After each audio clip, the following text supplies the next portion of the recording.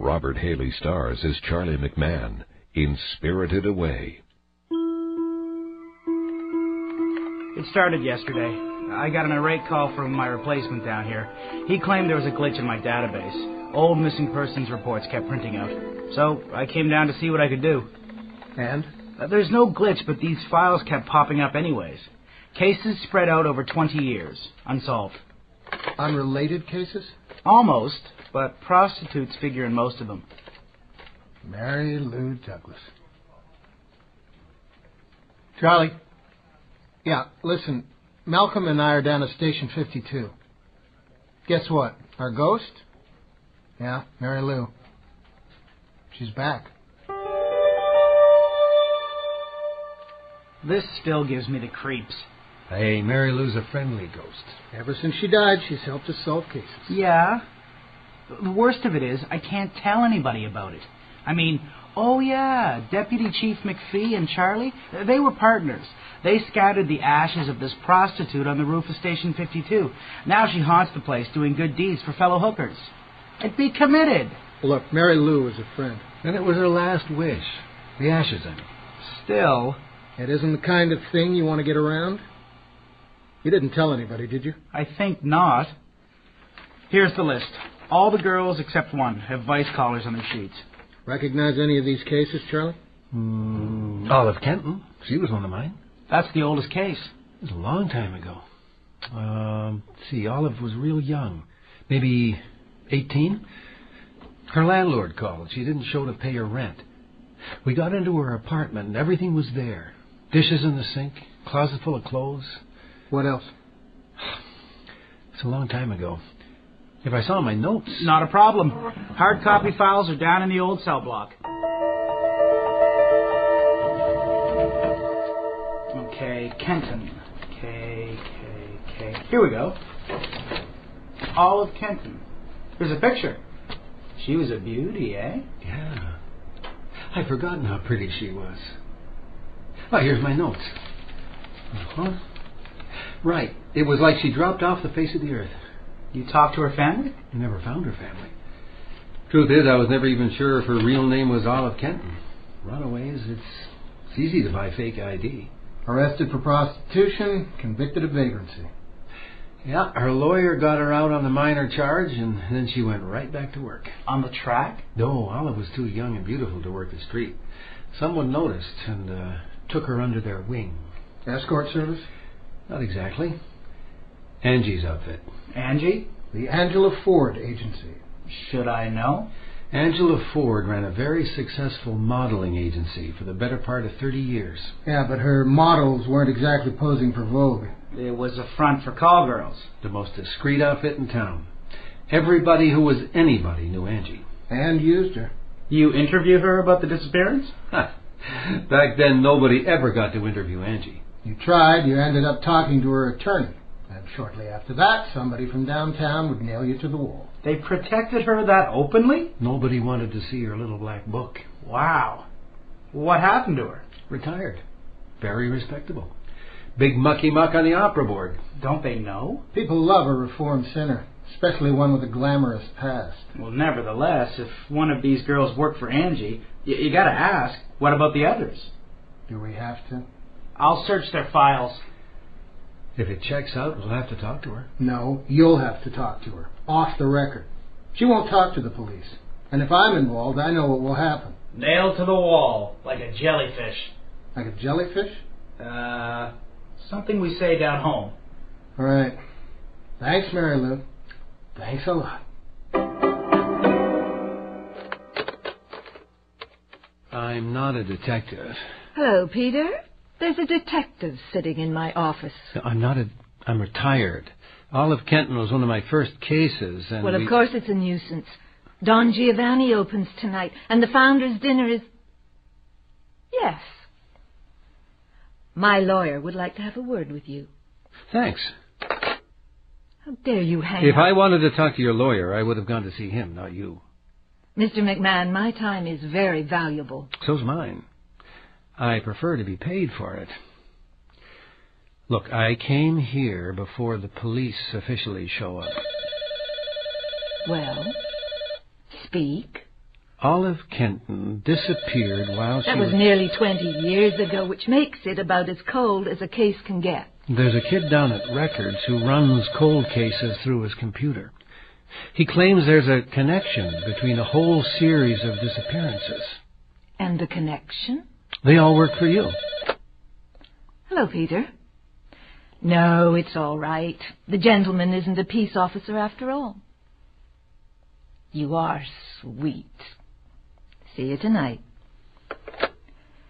Any connection between these girls and myself is bound to be frivolous in nature. Oh, I told him as much. You've put all that behind you. Seems a shame to think your name will be... Stories about my past are hardly a revelation at this late date. Oh, I know, but 9 missing girls? Point taken. But I'm sure you have a solution to my dilemma. Tell me what you know about the girls.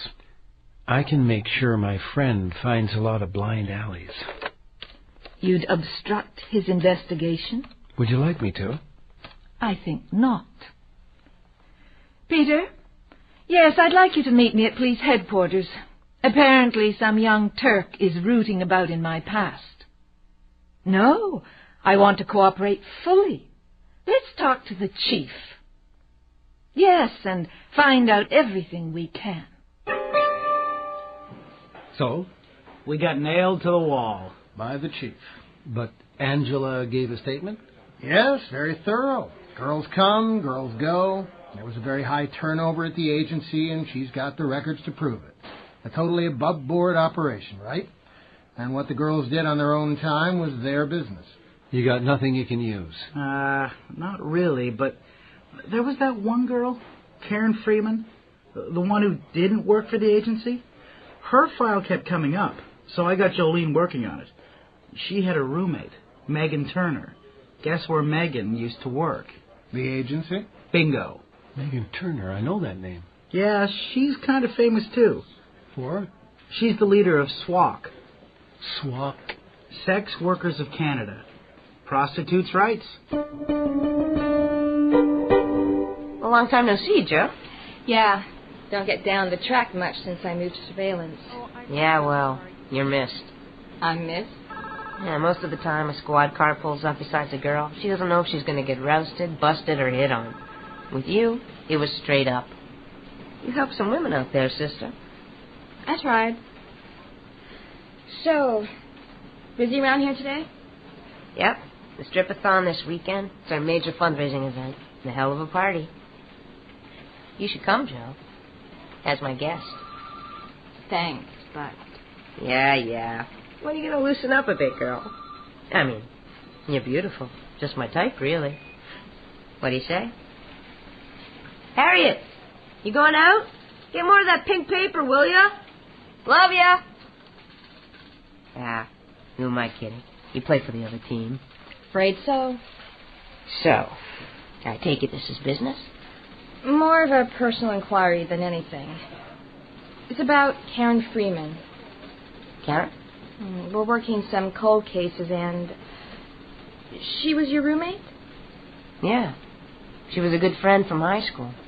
Came to the city, needed a place to stay, so I took her in. Romance? Maybe. None of your business, though. That was when you were working for the Ford agency. Yeah. Look, I didn't try to recruit her, if that's what you think. I had to ask. What happened? Karen? I don't know. You didn't know me back then, but I had a pretty bad habit and I didn't get much help. When Karen disappeared, I was in jail. For soliciting? I wish. I got caught with a very large baggie full of heroin coming back from a date in Atlantic City. Importation with intent to traffic. By the time I got out, she was gone. So Karen have any connection with the agency? Nope. Why the interest in the Empress Angie? There's a series of missing girls. We're trying to connect the dots. Well, they all work for the agency? Except for Karen. I see. So, how'd they treat you there? How was Angie Ford as a boss? Velvet glove, iron fist.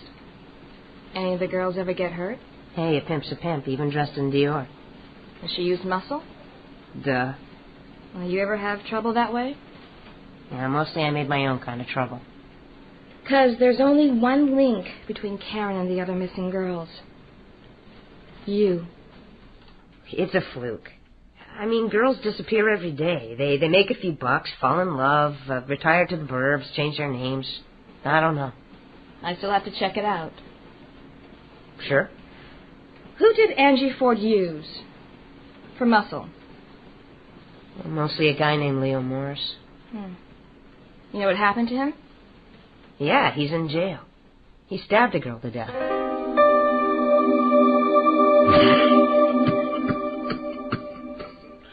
Yeah, I was a tough guy, hard as nails, 2 packs a day. Now, any little Nancy in the yard could take me out. Ironic, eh? How long did you work for her? Angie? All in all, maybe 15 years.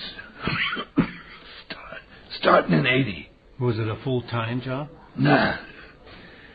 More like it was on retainer.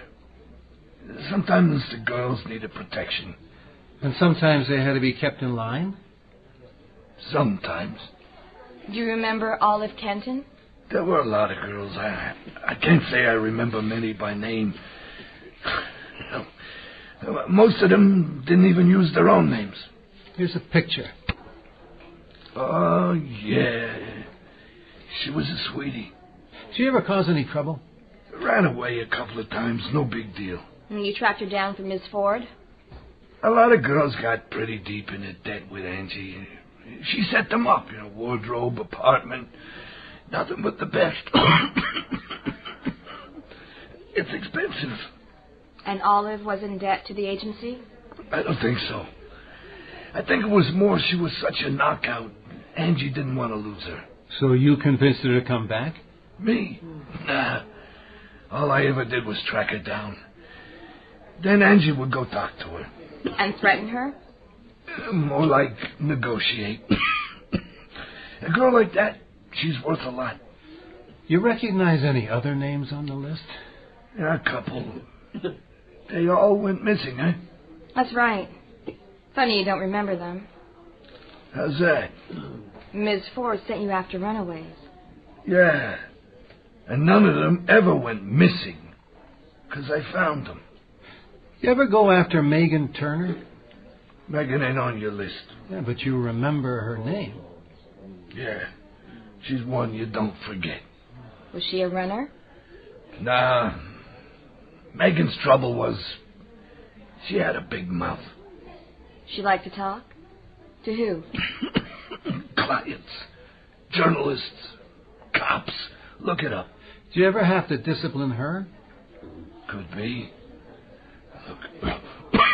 Look, every once in a while I had to slap a girl around, but that's as far as it ever went. I never laid a finger on any of the girls on this list, period. But you're in here for killing a prostitute, isn't that right? That was different. That was personal. Personal? I loved the girl, okay? And she was a cheat.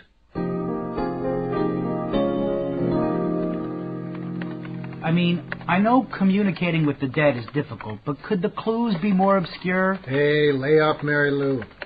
Sorry. Megan Turner, here we are. A whole welter of hits. The Sun, The Star. When? About a week before Karen Freeman disappeared. What's the story? That's going to take a sec. Oh, very interesting. What? Headline: Alderman named in call girl scandal. The professed prostitute claims the Ford agency has long functioned as an out-call bordello for the city's most powerful men. Ouch. Turner was arrested for drug importation at Toronto's Lester B. Pearson Airport. The former model claims she regularly dated prominent members of the local business community and city councillors who protect the well-known modeling agency and its owner, Angela Ford, from prosecution. That's definitely not keeping your mouth shut. I remember when all this went down, but I'd forgotten the hooker's name. I thought the local police didn't touch Ford. Yeah, but Megan got busted at the airport. Customs, RCMP, all federal. So, she was looking for a deal. Importing for the purposes of trafficking. That's 7 years minimum. This just in. Prostitute recants. 2 weeks later, Megan claimed it was all a lie. She made it up to avoid prosecution. Yeah, so she went down for the drugs. Right. Paroled in 2000, 2.5 years on a 7-year beef. Not bad. Could be she had a good lawyer. She was represented by Peter Jameson. Angela Ford's lawyer. Didn't he used to be Alderman Jameson? Yeah. Malcolm, let's take Megan Turner's life and crack it wide open.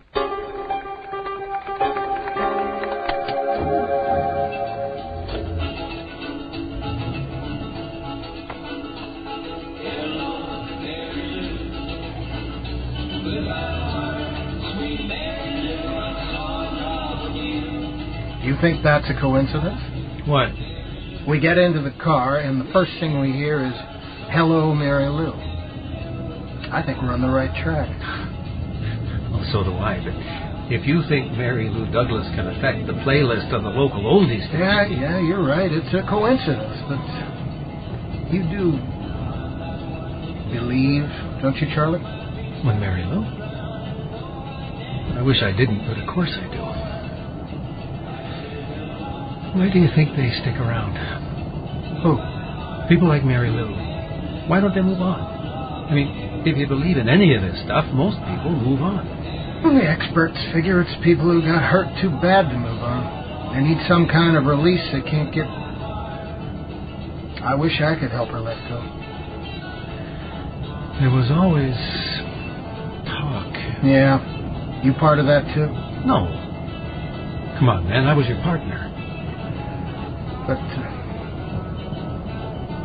it was true. What?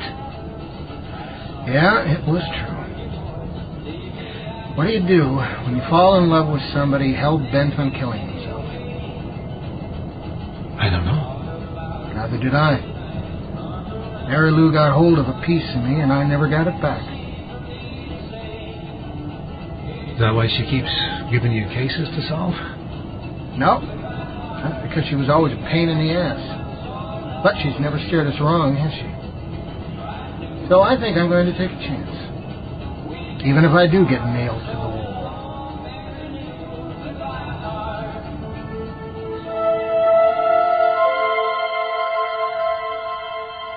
Mr. Jameson will see you now. This way. Thanks. If this doesn't work, we are going to be singing the Jellyfish Blues. We've got the paper trail. Yeah, but what does it prove? Come on, we worked out the logic. All we have to do is rattle his chain. Just so long as he doesn't take that chain and beat us to death with it. Well, Kirk, good to see you. Come on in. Can I get you anything? Coffee, juice? I'm fine. No thanks. Oh, all right, then. No calls, Marie. So, Peter, this is Malcolm Fieldstein from our computer crime unit. Sit down, Mr. Fieldstein. What's this about? A paper trail. And Angela Ford. If this is about Miss Ford, why aren't you talking to Miss Ford? She's been completely cooperative in this investigation, hasn't she? Very. Kind of a shock after all these years of having to talk to her through you. She is one of our long-standing clients. Yeah, like Megan Turner. Turner? Megan... Oh, yes, I represented her on a drug charge years ago. And got her a reduced sentence. She was a drug addict. She should have been in treatment, not jail. Admirable sentiments. Is that why you sent her $3,000 a month? I beg your pardon? Like we said, there's a paper trail. We followed it through 4 numbered companies, all set up by you for Angela Ford. You must have known. Known? Those companies were set up to facilitate blackmail. That's kind of a serious charge. True. But absurd. We've got Turner in custody, and she's going to tell us how you arranged to pay her off in return for suppressing evidence in the abduction and murder of Karen Freeman. Pretty good turnout for Friday afternoon, eh? Yeah, good start. Yeah, but I got a hell of a job ahead of me, so... What's up, Joe? You've been blackmailing Angie Ford for the past 5 years. No way. We can prove it. You were busted, and you tried to sell her out. Then suddenly you refused to testify. I had a change of heart. Or got bought off. What if I was? I turned that money into something good. Problem is, Angie's retired. The whole world knows what she did for a living and nobody seems to care. So, why does she keep paying you?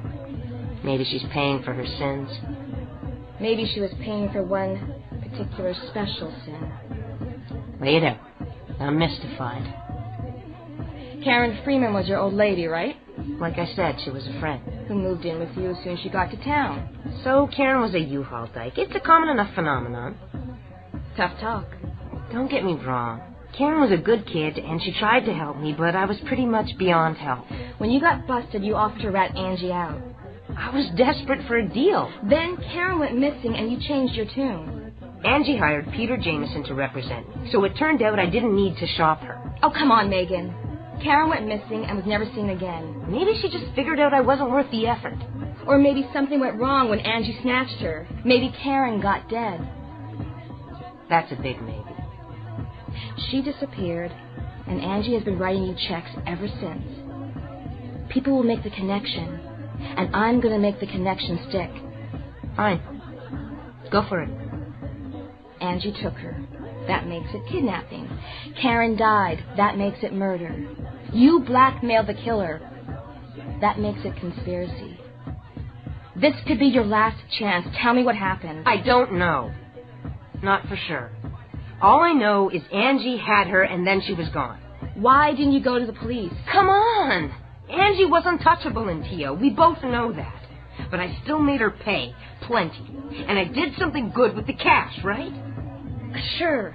But she's not untouchable anymore, Megan. And with your help, we're going to take her down. I'm surprised you'd see me. Well, here you are. What was I to do? In any case, I've decided you did me a favor the last time you came by. You know, when one has a reputation, one of necessity gets thick-skinned, but to tell the truth, it nags at you. My decision to cooperate with the police in this investigation, it was like a cloud lifting, and I feel free. I see. And you know, the more I thought about them, the disappearances troubled me. So I did a little detective work myself. This is for you. Janet Marshall? She has a daughter in college and has been married to a real estate broker in the state of Kansas for 15 years. I don't understand. You knew her as Olive Kenton. How did you... I talked to some of my former employees and asked about her. One of them heard from her a couple of years after she disappeared. She was surprised about the investigation, but decided not to do anything about it. She'd put the past behind her. I have a number. You can call her if you wish. Case closed. Yeah, thanks. But that's not why I'm here. What then? Karen Freeman. I want to know how she died. What? We've got enough to make the case already. Both Jameson and Megan will testify against you. What happened, Angie? So many things have happened over the years, but I never thought of myself as a criminal. What I did was illegal, of course, but no one thought of it as a crime. Judges, politicians, my client list was, well, you know. I was paid well, and what I sold was discretion. And then came Megan. She was perfect, beautiful, adventurous, intelligent. So intelligent I never even suspected she had a habit. If I had known... But I didn't know until... Until she'd been arrested. The panic that ran along Bay Street, through Osgood Hall and all the way up to Queen's Park.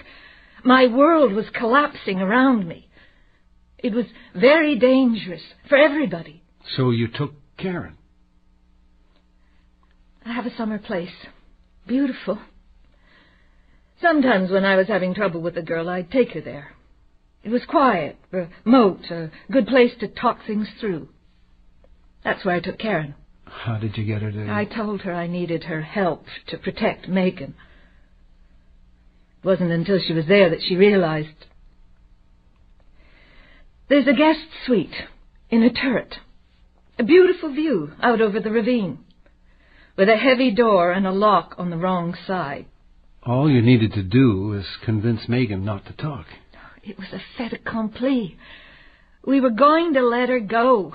Peter had negotiated something with the judge. Megan was pleading to a lesser charge. But there was a balcony.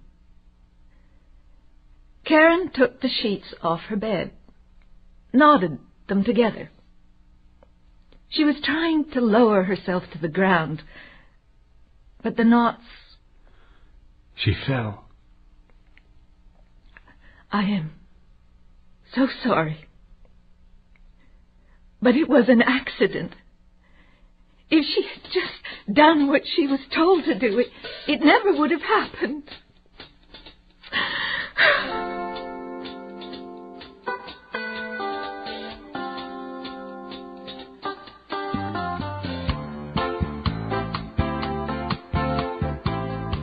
You have been listening to Spirited Away, this week's episode of The Old Guy by Paul LeDoux.